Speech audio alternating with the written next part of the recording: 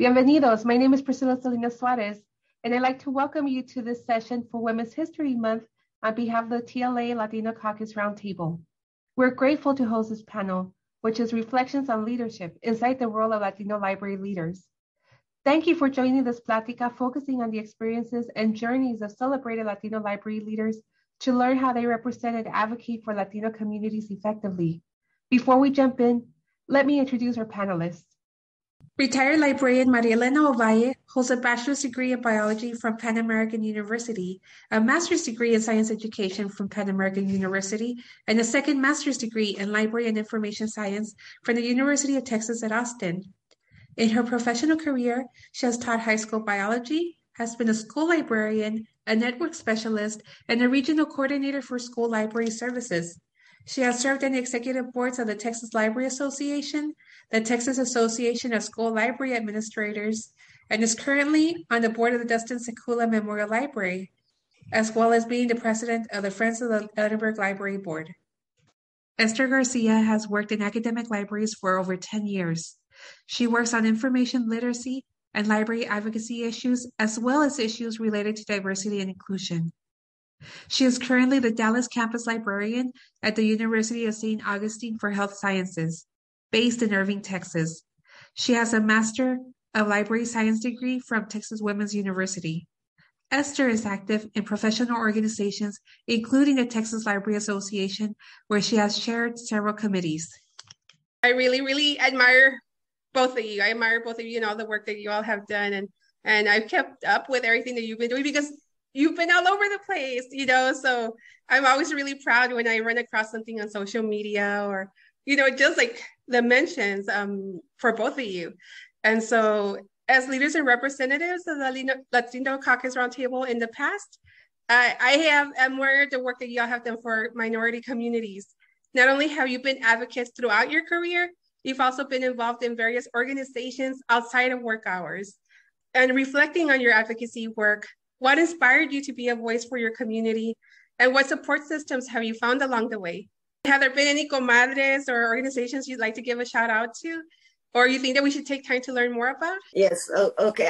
I came into the area of advocating for my communities rather late in my career, because I started my career as a high school biology teacher.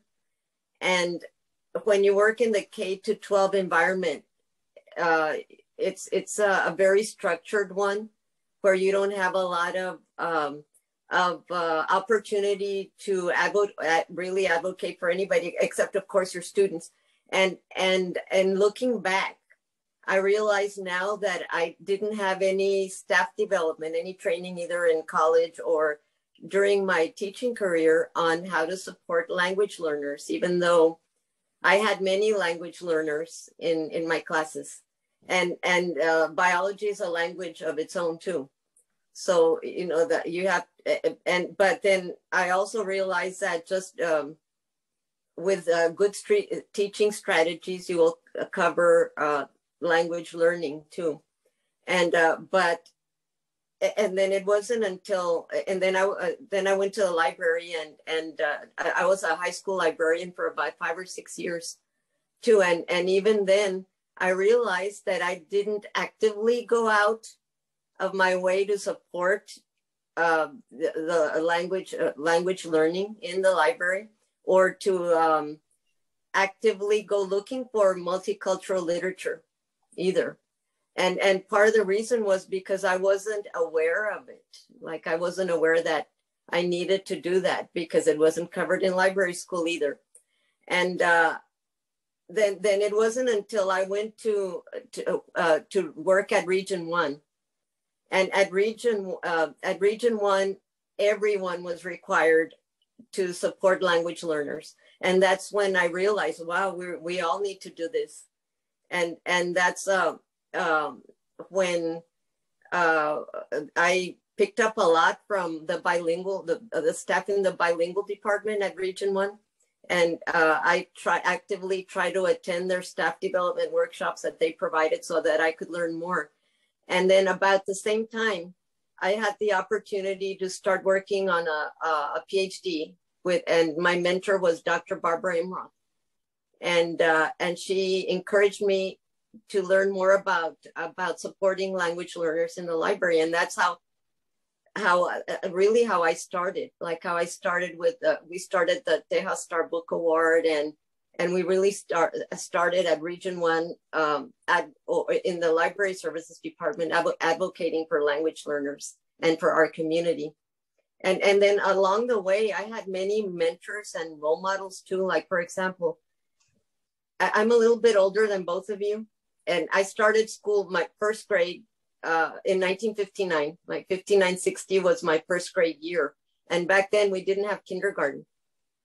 So I was immersed into just learning English, just like that. Because Spanish was my first language, like it was everybody else's in the Valley. But I already knew a lot of English because I'm the seventh of 9 children. So all my older brothers and sisters spoke English, and my parents were bilingual too. So I already knew, and I used to watch, I grew up with Captain Kangaroo. I don't know, you probably don't even know who that is. I don't know. But anyway, I learned English, and then looking back, and also I attended Hidalgo schools, Hidalgo Elementary School. And I had Latino teachers and Latina teachers. So they were my role models from back then. My first librarian, Ms. Vela, was Latina too. And she kept a really, really good library for the time. Like most schools in the 50s and 60s didn't have libraries. Well, Hidalgo did, and they had a really good one too. So that's where I picked up the reading habit, because she'd recommend books. And we used to go to the library every single day. It was like a study hall to us. So that, that was like I used to love going to the library, or library time. So, those are some of the mentors that I've had, like Ms. Vela, all of my teachers, like Ms. Baker, Mrs. Gorena, Mrs. Brown. Even though they had English last names, they were Latinas. Well, I would say I had mentors at Region 1 from the bilingual department, Dr. Sylvia Haddon, the executive director, Dr. Ellen Gonzalez, who was one of my supervisors, because they advocated for language learning and language learners in our community. Dr. Aida Acuna Garza, whom both of you probably know from the South Texas Literacy Coalition. My older sister, who went to college, she's the first one to go to college. Like, she's the 6th of 9. I'm the 7th of 9. And she was the first one in our family to go to college. So she sort of paved the way for the rest of us. And you can see the gap here, because I have five older brothers and sisters. And then it's like the 5 older ones, a big gap, and then the 4 younger ones. And the 4 younger ones all went to college. And the 5 older ones didn't, because they didn't have the opportunity, because they were born before the Great Society, the LBJ's Great Society. After that, then more people had an opportunity to go to college. One of my older brothers went back to college after he retired from his first job. So there are 5 of the 9 of us have college degrees. So so that, that I think that we need to know that history because of what's happening today. Nowadays, about the importance of how national policy affects the education of a population and our community too. So that's why, I'm passionate about advocating for our community. And there's so many people who have that have been my mentors and my role models, and too many to name, probably, like, for example, Letty Leja from the Edinburgh Library. She does a lot for the community. Let's see who else. Nora Galvan, she advocates for all of us. That's so powerful, Maria Elena, about the Great Society influencing your sister, and you watching her be able to do that.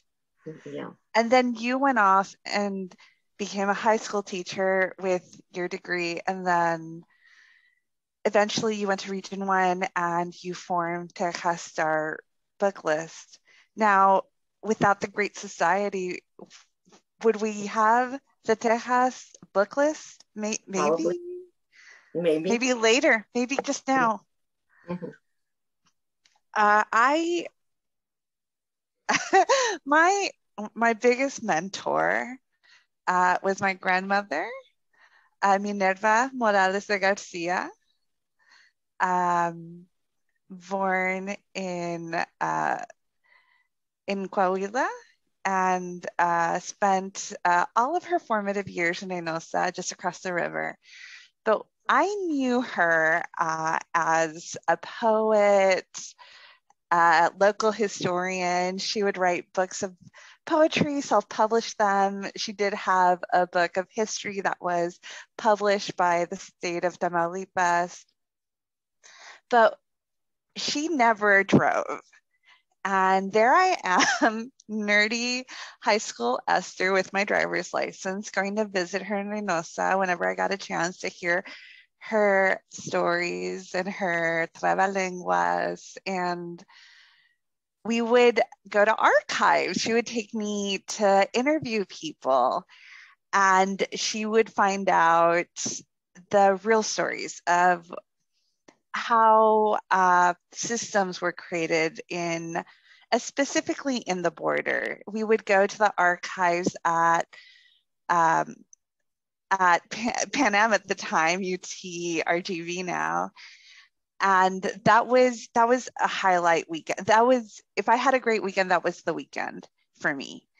And I learned so much. I learned things there that I've never forgotten. And that includes the value of the small stories, the value of how taking a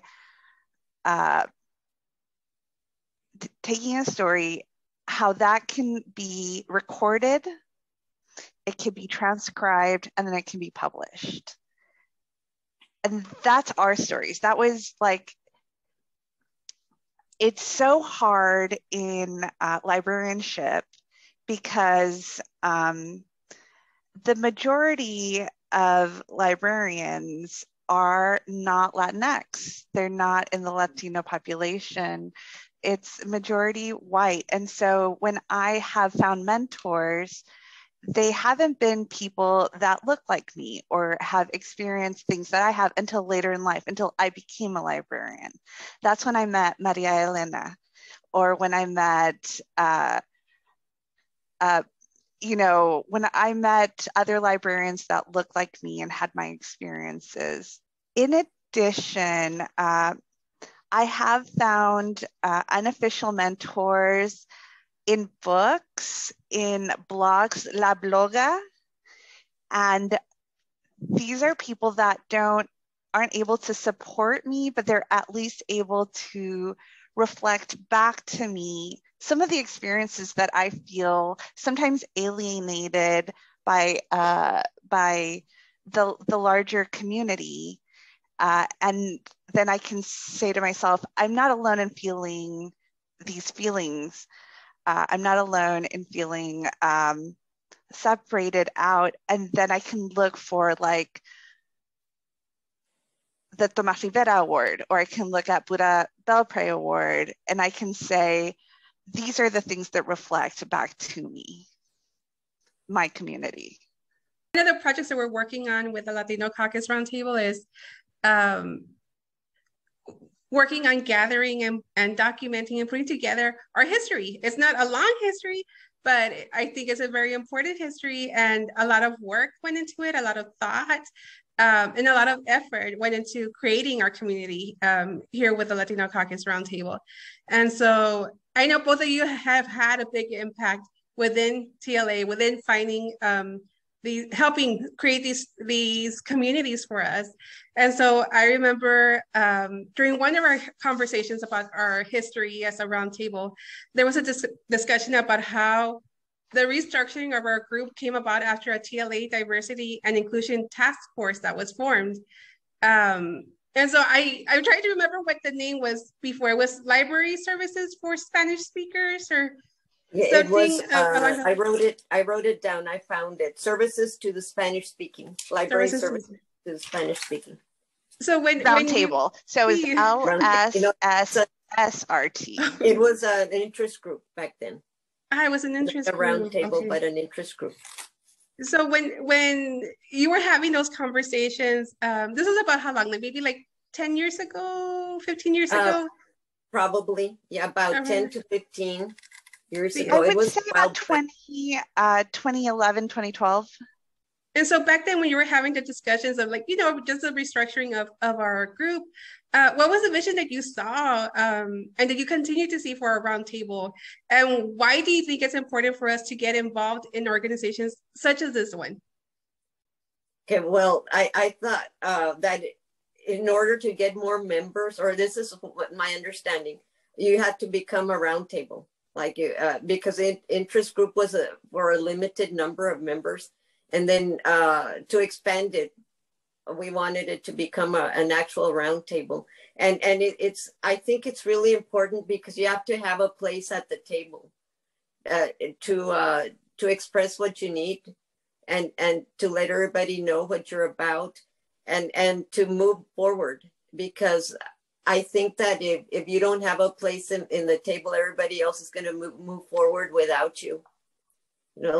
Because everybody who is at the table has their own ideas, their own concerns, their own issues.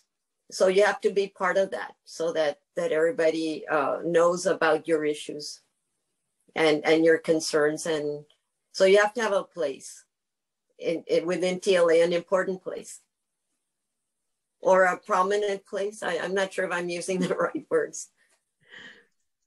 I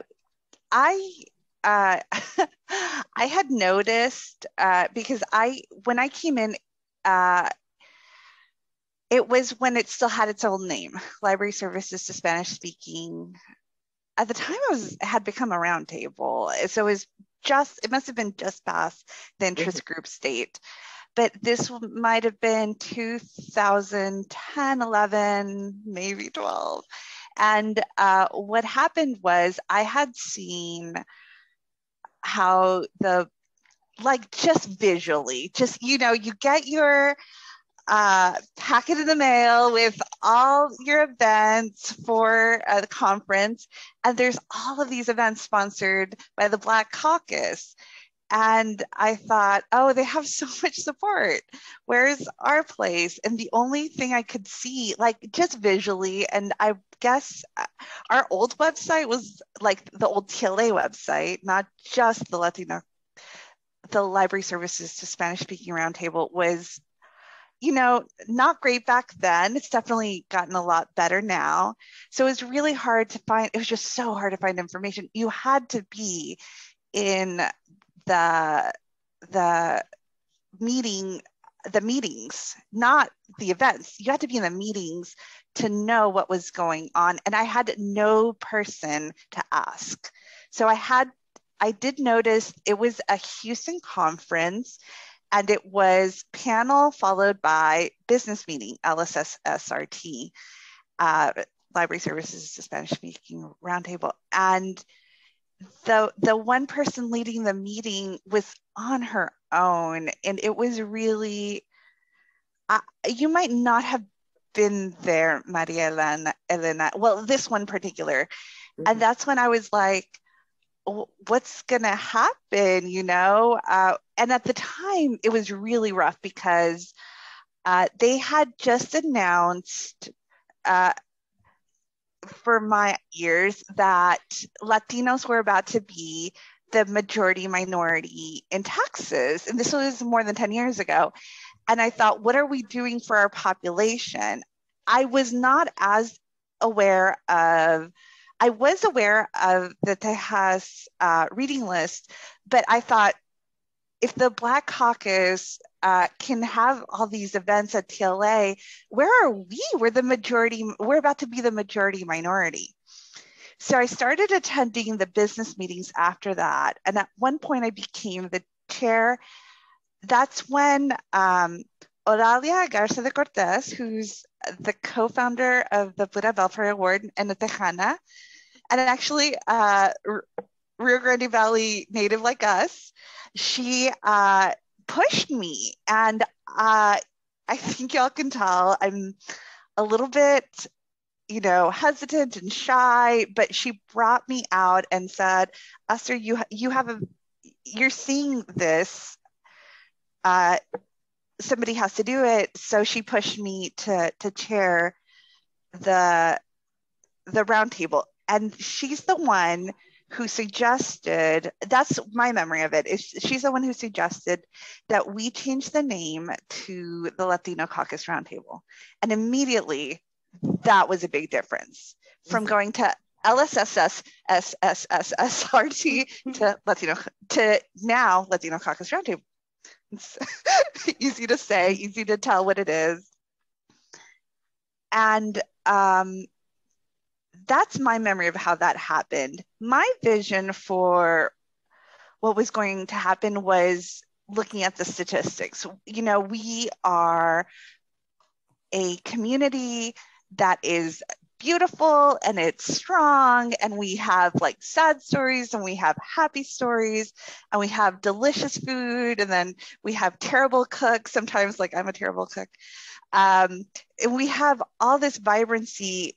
I'm not seeing it reflected. And at the time, Maria Elena Ovalle was working on the Texas list, but it had not been incorporated yet into TLA. Right, it came in 2011 or 12, because we started the award in 2007. And then it wasn't until 11 or 12 that it went to TLA. Around that time, just after that, it was about 2013 that the hashtag We Need Diverse Books just took over Twitter. And it was like an April or something. It was like March or April. I remember it was in the spring. And there was somebody that held up like a picture of why we needed diverse books. And it's because like whatever state she was in, Georgia or something, that the one diverse book that they had on their book list was about an African-American young man that was in prison. And she was like, that's not representative of our community. And I thought, what's our lists? And so I dove into the biggest list we have, like the most brightest, shiniest one, which is the Bluebonnet list. And I noticed that there were very few titles that were nominated. Chato's Kitchen, not nominated. Laughing Tomatoes, not nominated. The Circuit, Trino's Choice, Under the Royal Palms by Alma Florada, Belly Button Moon, none of these books nominated. And it just made me think, this is when I need to step up. This is where I need to have my voice. And was where my advocacy came from. I was also, a thought came to my mind when you were talking about the Black Caucus and how many sessions they had. Looking in from the inside of TLA, because I was on the executive board for how many years? What's our term? 3 years.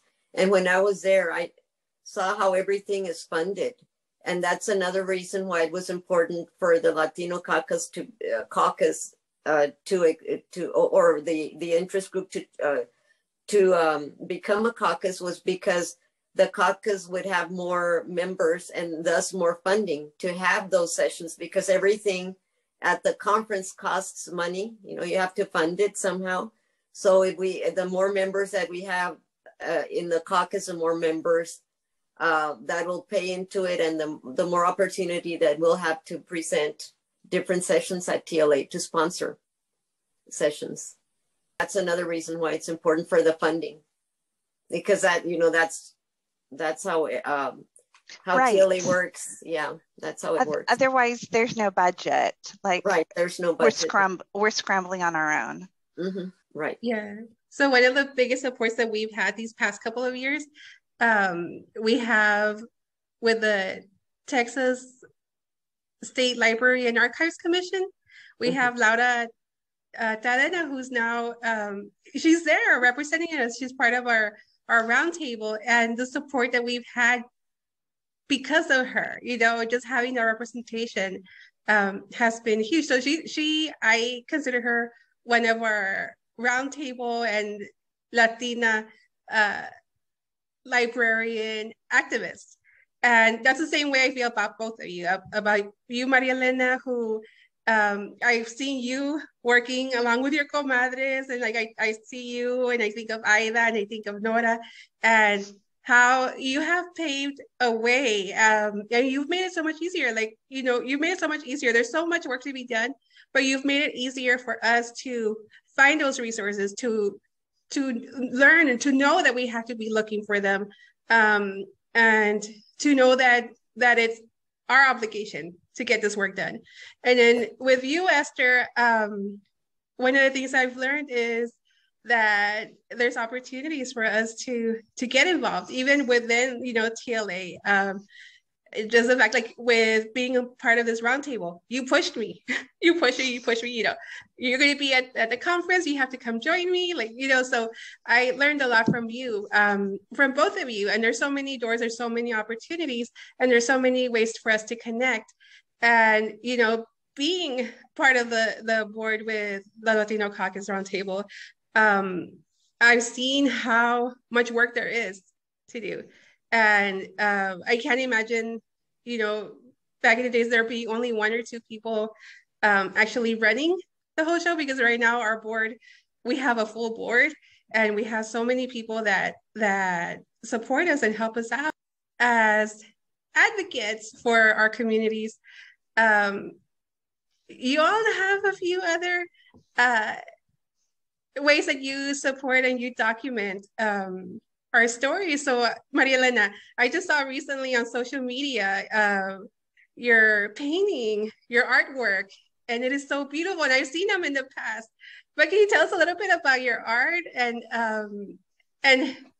what it is that you're documenting through that, and what influences you? My memories mostly. Well, I'm not a professional artist. I took classes at the Edinburgh Library with two really good artists, and there were a series of classes. I think Romy, can't remember his last name now, Guevara, and Beatriz Guzman, Beatriz Guzman Velasquez, and there were the Friends of the Library sponsored a series of art classes, and I think each series was about six weeks. So that's my background in like how I've learned the art. But I don't paint that much. Because I have, in order to paint a picture, I have to have inspiration. Like it has to be for a purpose. And because, you know, like I just don't paint, because it takes time. Because, you know, like it takes time and planning and patience. And so what I'm documenting are my childhood memories. Like just trying to recall. And the last painting, the one with the people dancing, I was a toddler around that time. So my memories are very like faded. And all I remember are the lights, because there used to be lights, a lot of like string on a string. And the benches that were around the dance floor, because I'd run on top of the benches when they're, you know, during the day. And the rest of it, and I remember the chimney where they used to cook the tamales, but the rest of it, I think I get from what my older brothers and sisters talk about, and what my parents used to say about that time, like about the dances and things that used to happen. Now the other, like that, my childhood home is no longer there, but those are actually my memories. I remember it very clearly. So I painted for my brothers and sisters, for my family, and most of the paintings are Christmas cards.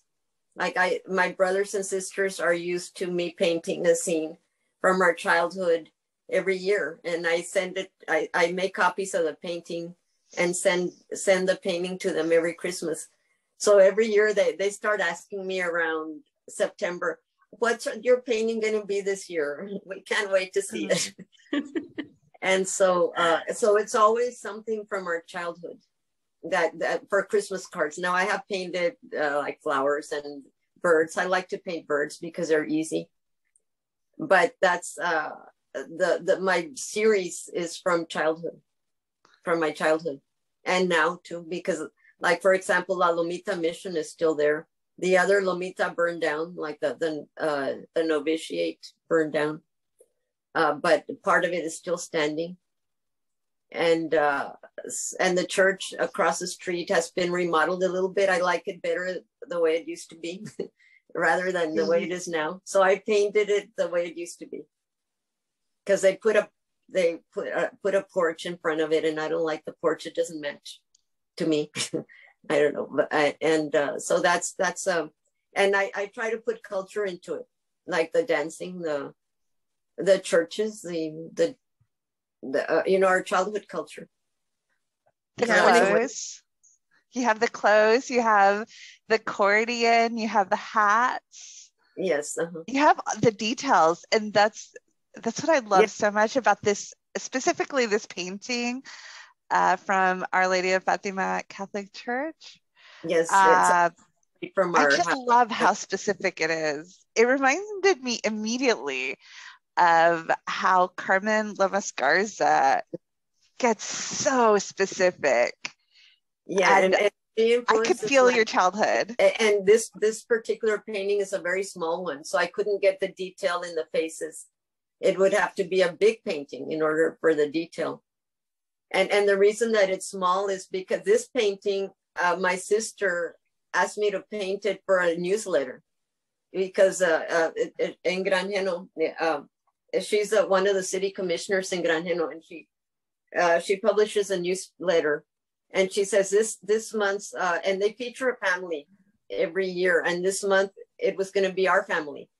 And she asked me, could you paint a picture of the dances? and she asked me this about 2 days before she needed it. And I said, what? You need time. I need time to plan. And it has to be small because we had to copy it. Yeah, I loved it because it feels like a snapshot that sometimes we're not able to access or we don't have. And so I just thought it was so beautiful when I saw it. It was like, ay, Maria Elena, what is she not into? And that was in the 50s. Did you notice the petticoats, like the dresses with the big flouncy petticoats? That was, I pictured, one of them is supposed to be my older sister dancing. And she's, my older sister is about 16 years older than I am.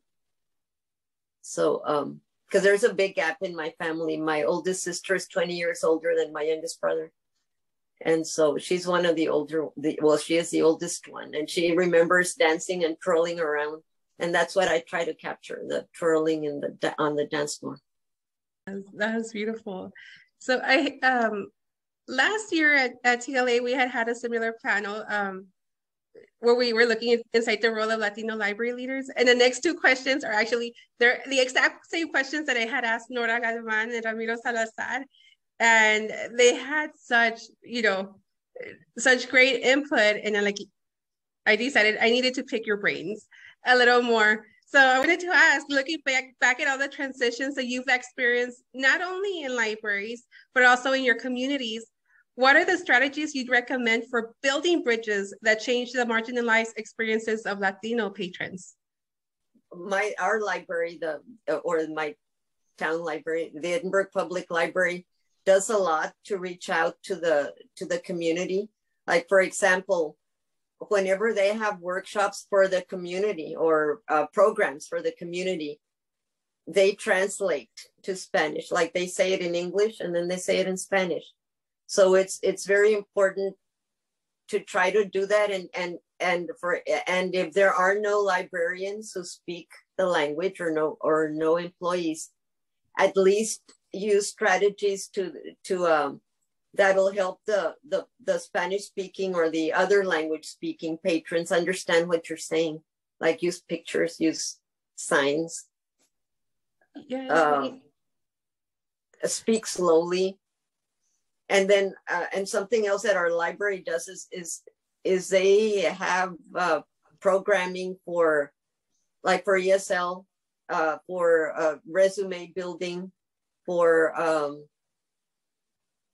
many for college, college applications. Like they have a station for students to apply to college, and so things like that. Like that's how the library can be very relevant to the community and can support the community. And having, of course, a multicultural literature that is relevant too.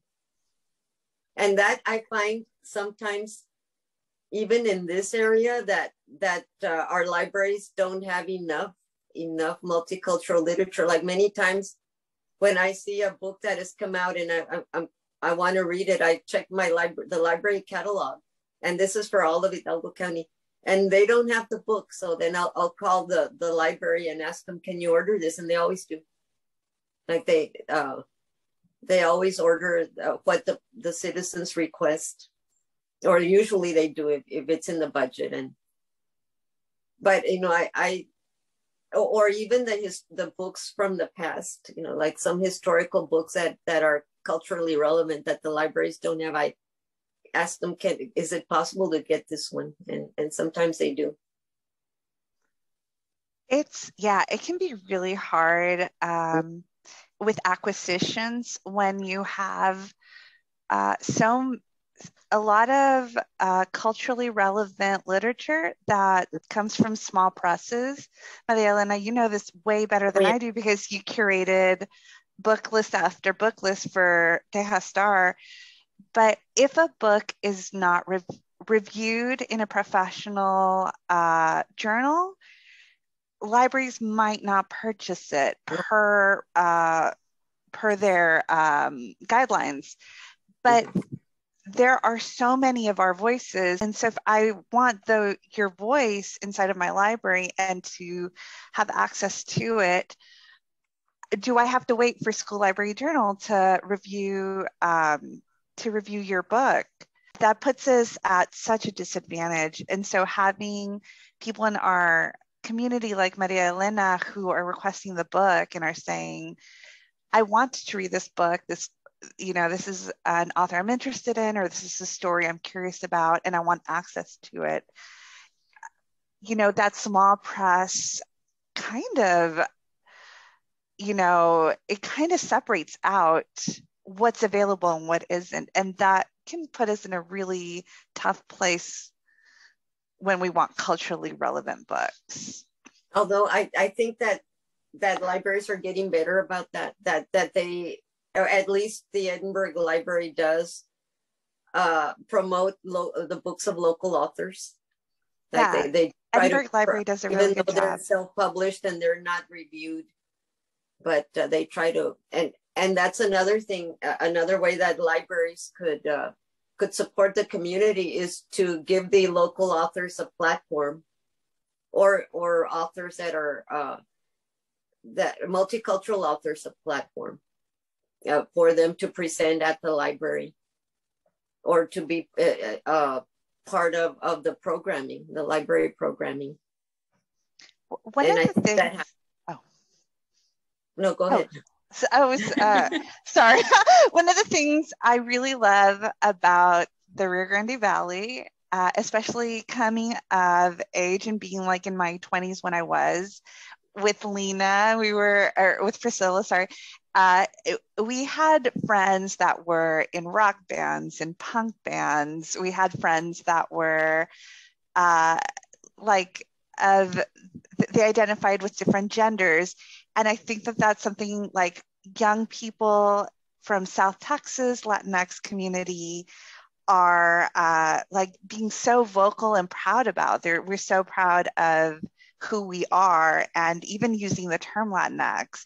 I know it's like there's different feelings about it. And so it's really fun to be in a place where we have different feelings about the term Latinx. It's really fun because we're in a world of exploration. We're in a world of trying to figure out who we are. And for me, building bridges to marginalized communities is being honest about who our community is, and that we're definitely not a monolith. And when I look at I know I'm turning into like a Tejas Star reading like poster board, but when I look at the Tejas Star book list, that's what I see. I see not one experience. I see many experiences. And to me, that's building a bridge. That's saying to our community, we care about you and we see you. We see exactly who you are and who you're telling us. Esther, you see, Maria Elena? Yes. your trajectory, like, just thinking about it and seeing how our libraries are cultural centers. They're really reflective of our communities, and that has to do a lot with the work that went into it, because libraries have since, I've been in the library system for almost 15 years. It's drastically different from when I started, drastically different. And just the fact that the diversity has changed so much and yet not enough. So I'm really glad that you touched based on that, Esther, about how important it is for us to have access to these written lists, because they're curated by librarians who take a lot of time, a lot of time to actually reach out to presses and publishers and go through the shelves, try to find books that reflect us. And so it's a lot of work. And Maria Elena, so around what year was it when that transition went from it being an award to being taken over by TLA? I think it was around 2011 or 12.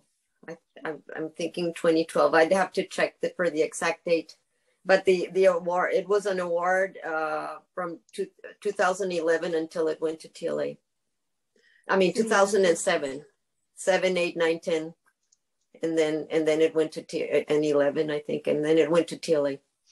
And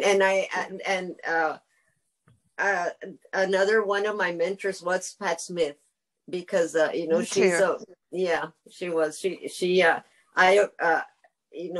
felt that I could approach her to ask her if they would take on the Tejas Star, and she said yes. She was very supportive, and she was always very supportive.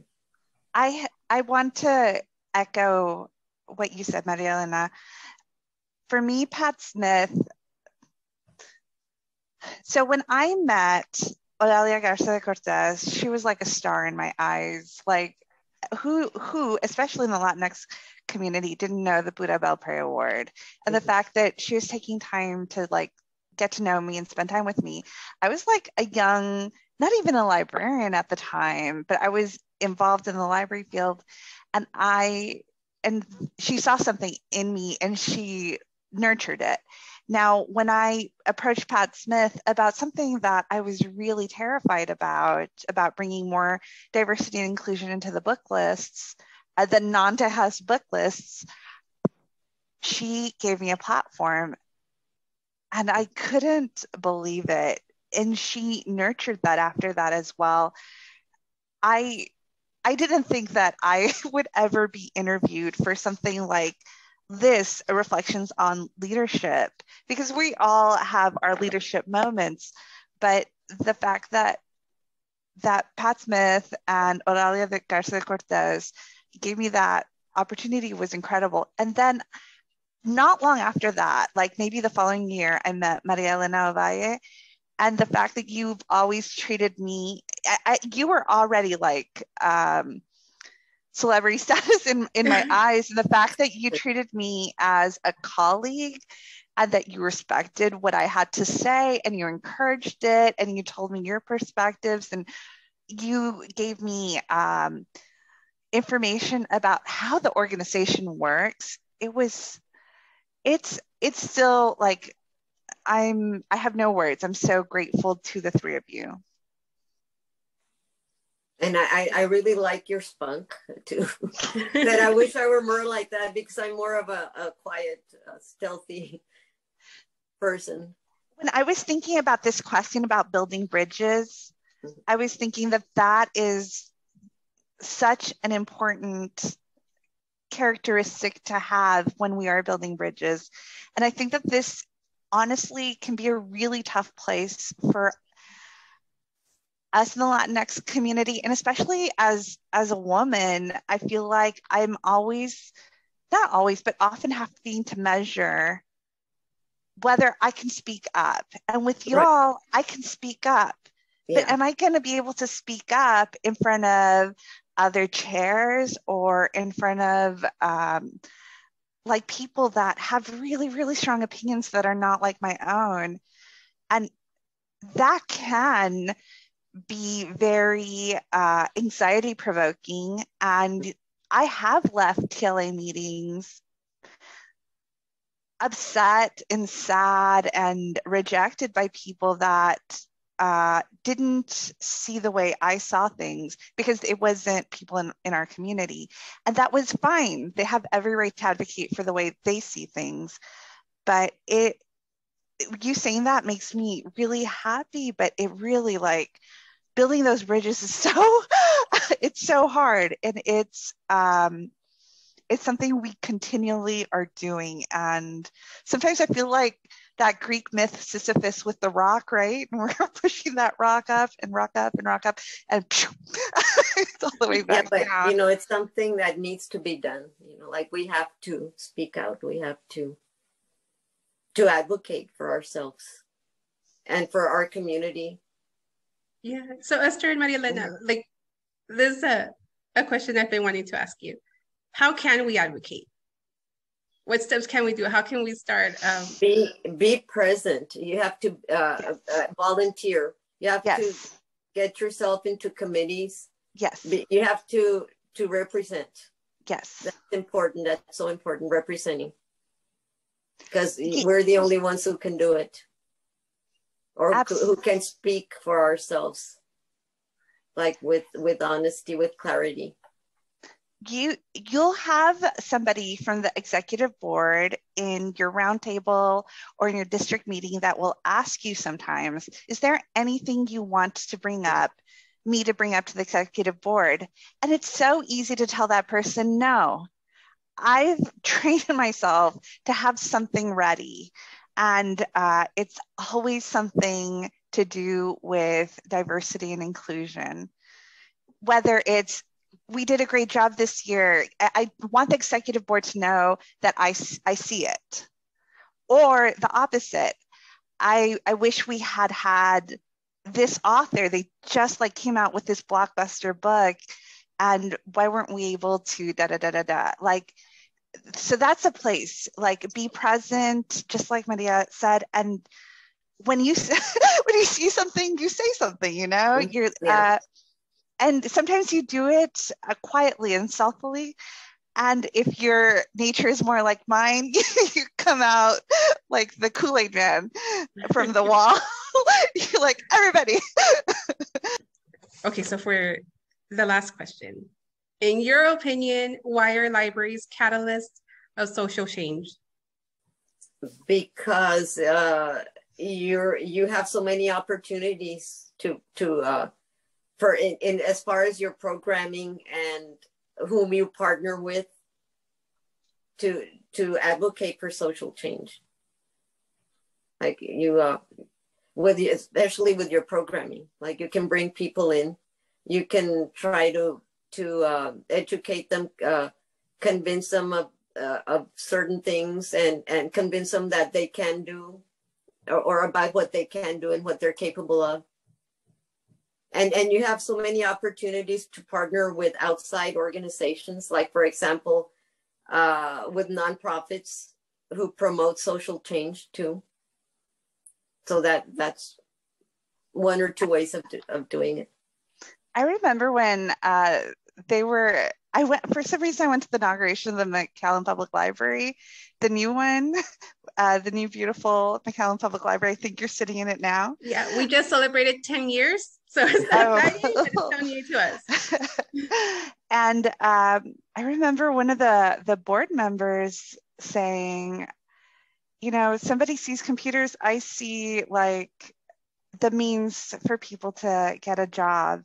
And that's radical. That's wild. And so some of that, access to Wi-Fi is at a premium. It's controlled by some companies that, I mean, obviously, like, infrastructure is huge and it has to play a huge role in that. But having access to the internet and being able to submit an application, write a resume, download pictures of your grandchildren, I mean, how is that not a catalyst for social change? That is incredible. That's so, so powerful. Some of those things are possible due to guidelines from the library and the ability for the library to provide access.